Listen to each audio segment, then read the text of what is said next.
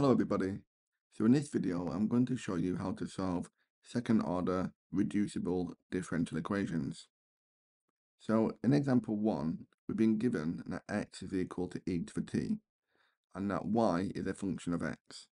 And we've been asked to show that x dy by dx is equal to dy by dt. And then for part 2, we're going to show that this is true.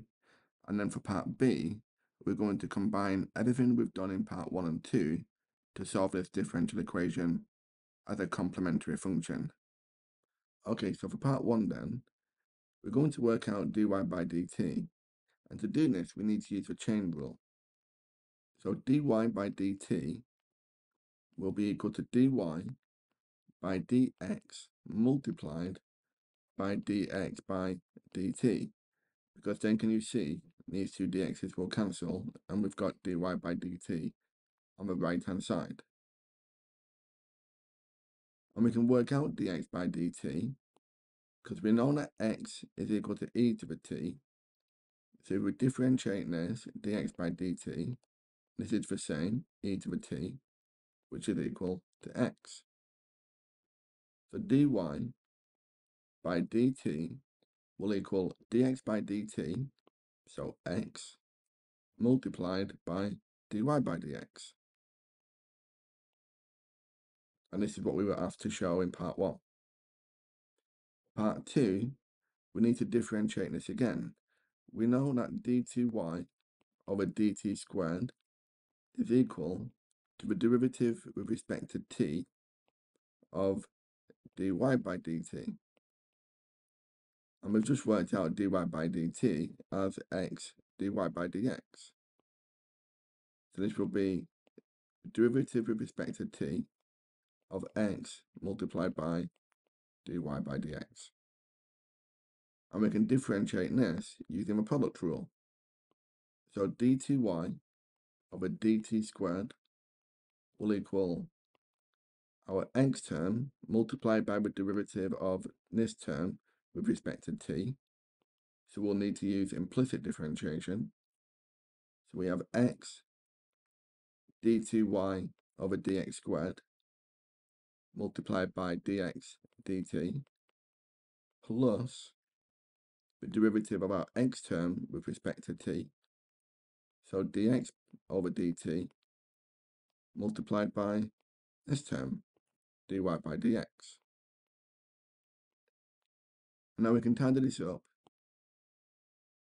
because these two dx's will cancel, and we've already worked out dx by dt as x over here. So d2y over dt squared will be equal to x multiplied by x, so x squared, d2y over dx squared, plus dy by dt. But we were asked to make this the subject, so all we need to do is move a dy by dx to the other side. So now we get x squared d2y over dx squared, d2y over dt squared minus dy over dt. So now for part B, we can reduce this differential equation into a simpler form by replacing this term with what we have here, and the dy by dx term with what we have over here. So for this bit, we can write d2y over dt squared minus dy over dt minus the 6x times dy by dx, and we can work this out by dividing both of these sides by x. So this is 1 over x dy by dt. And then we're adding on this 6y to make 0. Now we can simplify this because this x and 1 over x will cancel. We have a negative dy over dt here and 6 of them over here. So we can write d2y over dt squared minus the 7 dy by dt plus the 6y equals 0. So if you remember our work on differential equations previously, now we can use the auxiliary equation. So m squared minus 7m plus 6 will equal 0. We can factorize this, so we get m minus 6 and m minus 1. So our solutions are m equals 6 and m equals positive 1. And we can substitute these roots into our complementary function. So y will equal ae to the 6t plus be to the 1t. But if you remember over here, we said that x is equal to e to the t. So we can now write this in terms of x. If x is equal to e to the t, then t will be the natural log of x. So y will equal a times e to the natural log of x to the power of 6. So using the power rule to bring this up to the top, plus be to the natural log of x. We can see that this e and natural log will cancel for both terms. So our general solution is y is equal to a x to the 6 plus b multiplied by x. Okay? And in example 2, we're going to look at using a particular integral with boundary conditions. Okay, so in example 2, we've been given that x is equal to e to the t, and we've been asked to use this substitution to show that this differential equation can be transformed into this reduced form. And because this is equal to 10, this is a non-homogeneous, which means we're going to use the particular integral. So if we use what we did in example 1, where we found dy by dt is equal to x dy over dx, and x squared d2y over dx squared is equal to d2y over dt squared minus dy by dt. So rather than deriving these two again, I'm going to use these in example 2. So I've written these two here and here. Okay, so now we can substitute these into our original differential equation. So we'll replace this term with this, and the x dy by dx with the dt. So d2y over dt squared minus dy dt is equal to all of this, minus the 4, and then this bit we know is dy by dt, and this is equal to 10. So now we can see we've got a negative dy by dt here, negative 4 of them here, so we can simplify this to get d2y over dt squared minus 5 dy dt is equal to 10. So now we can use the auxiliary equation. So we have m squared minus the 5m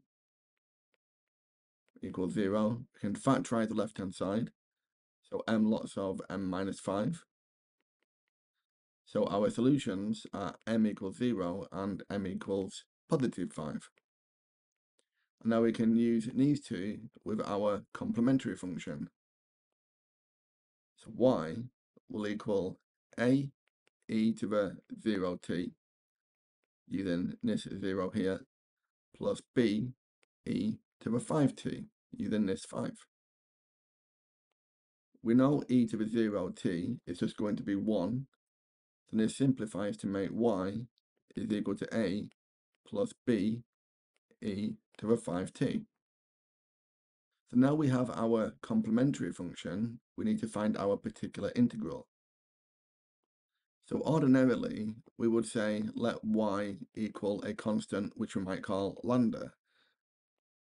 But if you remember back from our previous work on differential equations, we have a similar term in our complementary function. We've got a constant here and a constant here. So now we need to multiply this by the variable t. So our particular integral is lambda t plus a constant which we'll call d. So next we'll find dy by dt, which will give us lambda, and then d2y over dt squared, which will give us 0. And now we can substitute each of these back into our differential equation up here. So we'll substitute this into here, and we get 0. Then we'll substitute dy by dt, which is lambda, into our equation, and we have 0 y terms. So this is equal to 10, which means that lambda must equal -2. So our particular integral then would be y is equal to -2t, substituting lambda back into here, and we have no constant term, so this is our particular integral. So now we need to write t back in terms of x. So we'll substitute x back in. We've been told that x is equal to e to the t, so if we take the natural log of both sides, t will be the natural log of x. So now we have y is equal to our complementary function, a plus b e to the 5t, which is natural log of x. So I'll write this 5 as a power, natural log of x to the 5, minus our particular integral, -2t, and t is the natural log of x. We can simplify this term by cancelling the e and the natural log, so we're left with y is equal to a plus b x to the 5 minus 2 times the natural log of x. And now we can use our boundary conditions to find the values of a and b. We've been told that when y equals 0, dy by dx equals 8 and x equals 1. So I'm going to begin by differentiating our equation here with respect to x. So dy by dx, the constant a will go. When we differentiate bx to the 5, we get 5b x to the 4. And when we differentiate the -2 ln x, we get -2 over x. We've been told that this is 8 when x equals 1. So 8 will equal 5b minus 2. So b will equal, we'll move the 2 to the left side, divide by 5. So b will equal +2. So now we can work out a by substituting y equals 0 and x equals 1 into here. So we get y, 0, is equal to a plus b, which we know is 2.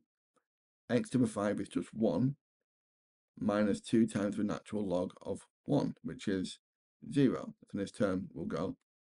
So we get 0 is equal to a plus 2. So therefore a must equal -2. So finally, our particular solution becomes y is equal to -2 plus 2x to the 5 minus 2 times the natural log of x. Okay. Well, thank you very much for watching. I hope you found that useful. If you did find that helpful, please like and subscribe. And you can download the full lesson and worksheet from my website, mrmathematics.com. There's a link in the description below. Thanks again and take care.